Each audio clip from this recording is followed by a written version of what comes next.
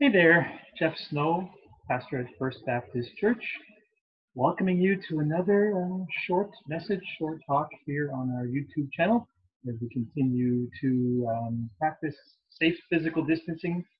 But I'm glad that you're able to be here, whether you're a member of First Baptist Church or whether you're just somebody who just found us online and wants to hear what we have to say. It's been interesting. I want these messages to be kind of not dated so that because they'll be here on YouTube for years and you can go back and check on them. But at the same time, I also want to talk about what's going on in the world around us with the coronavirus and everything. Today, I think we're going to move to something a little bit different. There is this book that churches often follow called the Lectionary. Now, we Baptists don't usually follow it, but a lot of Anglicans and a lot of denominations around the world will follow the lectionary, and they are scripture passages that are read every Sunday. And so, it's used around the world so that many churches will be reading the same scripture passages on the same Sunday. And on this particular Sunday, the psalm that's being read is Psalm 116. And stuck in the middle of Psalm 116 is a scripture verse that in a time in our lives was very important to our family. And so I want to share with you the scripture verse and why. Again, using our very high-tech system here, here's the scripture verse. Precious in the sight of the Lord is the death of his saints. Precious in the sight of the Lord is the death of his saints. Psalm 116, verse 15. And that verse became very real to us at my grandmother's funeral in 1988.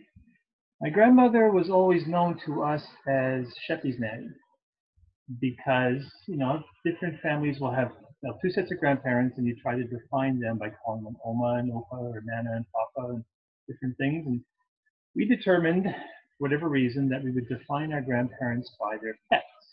My dad's parents had this gray blackish cat that was mean, and we were told as kids to never ever go near. And the cat's name was Smokey. So his parents were Smokey's nanny and Smokey's grandpa. My mom's parents had a German Shepherd named Sheppy. Makes sense. And so they were Sheppy's nanny and Sheppy's grandpa. And long after the pets had met their demise, those names stuck. My mom was the first person to become a Christian in her family. She probably may have had some Christians in her extended family, but in her immediate family, she became a Christian through the influence of a friend when she was 16 years old. And through my mom's witness, her parents, my grandparents, became Christians in their later years, in their 50s and 60s. And I have quite a few books, probably in this collection here, that belong to my grandmother. And you can see she would write in her books in the margins and all kinds of notes in them. So she became a Christian in her 50s, probably, 50s, maybe early 60s. And like many more people in those days than today, she was a smoker, and lifelong long smoker. And so at one point in her life, in 1980-81, she contracted cancer in her jaw. And she had to go through chemotherapy and eventually have half of her jaw and her neck removed. And in the process of doing that, some complications arose and she died for a couple of minutes. They were able to bring her back. And she has written out and has told the story of what she saw in those couple of minutes where she died. And it was very beautiful.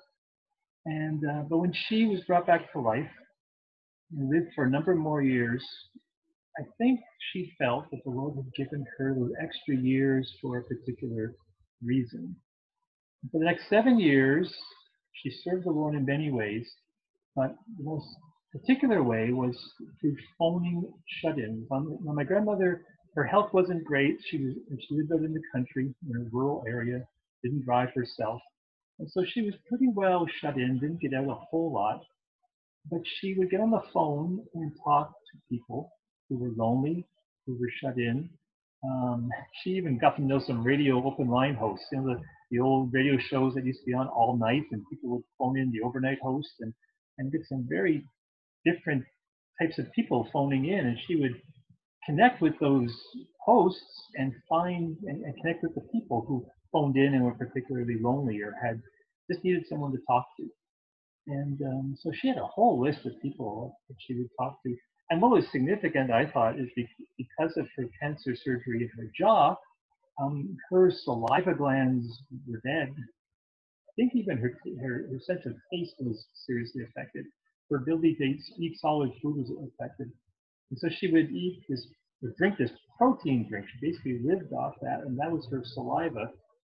And yet she talked for hours on the phone, which, if you know it, under normal circumstances would create very dry mouth, but for her, even more so. But she put serving God and serving others ahead of her discomfort and ahead of her pain. Eventually in 1988, 7 years later, the cancer returned and she passed away. And I spoke at her funeral, and it was around this scripture verse, which the Lord gave us during that time, which was so important to us. Precious in the sight of the Lord is the death of his saints. Why? Why would the Lord consider death, especially death of his saints, to be something that he would call precious? Well, the first, I guess, and the most obvious would be that in dying, the believer dying, they are called home to heaven. They are called home to be fully in the Lord's presence. We have the opportunity to live in the presence of the Lord and experience his fullness of joy even here on earth, but it's nothing compared to being in the presence of the Lord in heaven, where we get to hear, "Well done, good and faithful servant." So in that sense, the death of his saints is something precious. When we take Christ's death as our own, when we say with the Apostle Paul, "I have been crucified with Christ, and yet not I live, but Christ lives in me," when we are dead to our sin but alive in Christ, then God says that is something precious.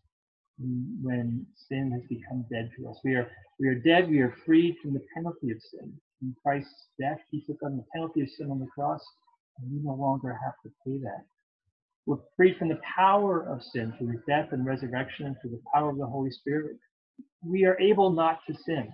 Even though we are humans and we will still mess up, we aren't slaves to sin. We don't have to. We have the ability not to sin through the power of the Holy Spirit. And then in heaven, for eternity, we are freed from the presence of sin. There will come a day. There will come a day. I love this. Faith Hill sings that song, "There Will Come a Day." If you ever find it on YouTube, it's incredible. But the idea that there will be no more sickness, no more pain, no more sin, and we will be totally dead to sin. So when that death happens, and we said to Christ, "Okay, I'm going to forgive me my sins. I'm now dead to sin and alive in Christ," the Bible says that a huge party goes on in heaven, that the angels rejoice. It's precious, and it's a cause for rejoicing. That's why the death of his saints is something precious.